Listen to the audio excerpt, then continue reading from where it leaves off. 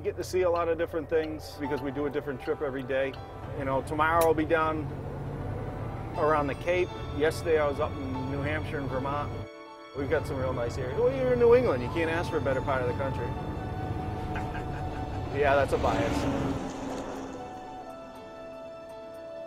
Brockway-Smith is a wholesale millwork distributor. If you're going to redo the inside of your house in New England, the chances are it came from us. Back in 1890, we were operating out of Charlestown, Massachusetts, and it was actually horse and carriage. We were innovators in the millwork industry that we did start off with motorized equipment.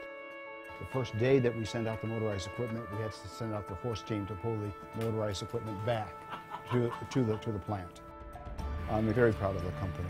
Right down from the very top management of this company, they have real values, and they exercise those values in their everyday decisions.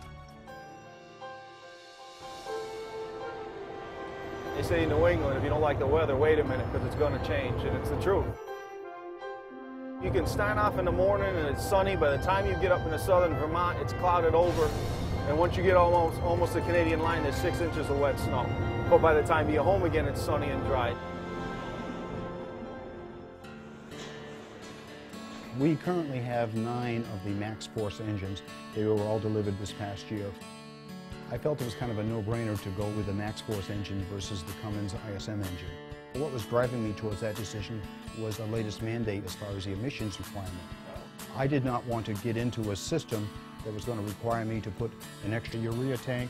This tank would also have to have a separate cooling system and a heating system. To me, if I could make my life simpler, why not do it? The drivers are our goodwill ambassadors because they have more contact with our customers than even our outside sales force. You know, they take care of us. Our equipment is excellent. I'm running a 2010 International. The #1 reason why I buy Internationals is we've had good luck in the past. Whenever we've had an issue, they've worked with us to resolve the issue, and the local representation has been very good. I like the fact that it's International. I can run it.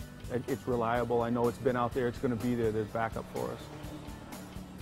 It's funny, a lot of our vendors see the trucks pulling in and say, how did you rate the new truck? It's important, you know, we put our logo all over our trailers and all over our cabs, and there's a reason for that. You know, we want to put our name out there, and if it's something that's not reliable enough to get there every day, it's a big deal. You have to have a truck that's going to get there. You have to have something that looks good, and these have got just enough chrome to look good without being ostentatious. Fuel economy is very important in our business. We have consistently enhanced and improved our miles per gallon performance with the MaxxForce engine. One of our MaxxForce engines, for 2 or 3 days running, they saw up over 10 miles to the gallon. In this day and age, with the compression on margins, every time we can squeeze a little bit of cost out, we certainly try that.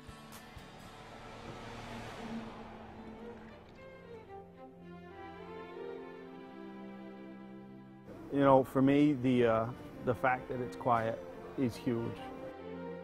We're climbing a hill right now and the engine's running at 1,500 RPM. And there's a little bit of a thump coming through. This is more like you're driving your own pickup.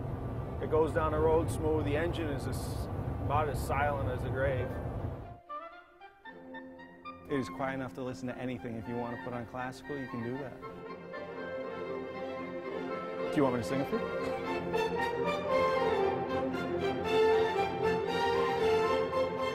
We've had Internationals for as long as I can remember. I would recommend the International brand, but I would recommend the MaxxForce engine.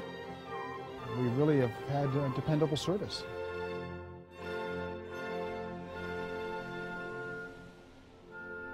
Keep those doggies rolling.